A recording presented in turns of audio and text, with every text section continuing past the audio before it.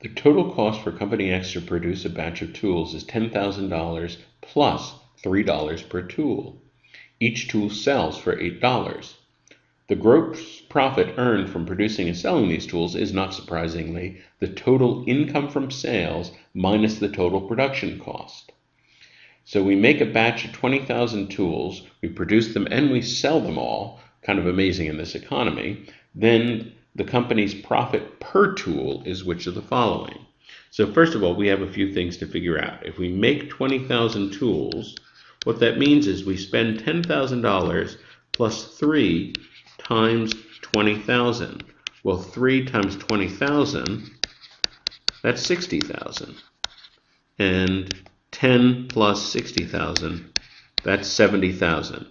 That's the total cost of production.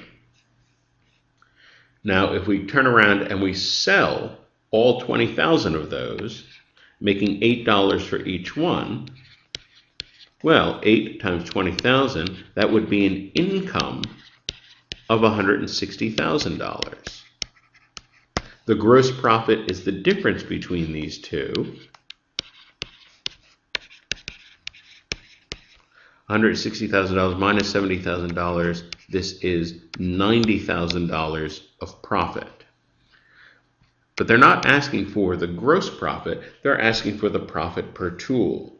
So the question is, if we have $90,000 that we're making from the sale of 20,000 tools, what's the profit per tool? Well, we have a bunch of zeros we can cancel, and this just winds up being the fraction 9 over 2, which is 4.5. So in other words, $4.50 is the gross profit per tool. This is answer choice C.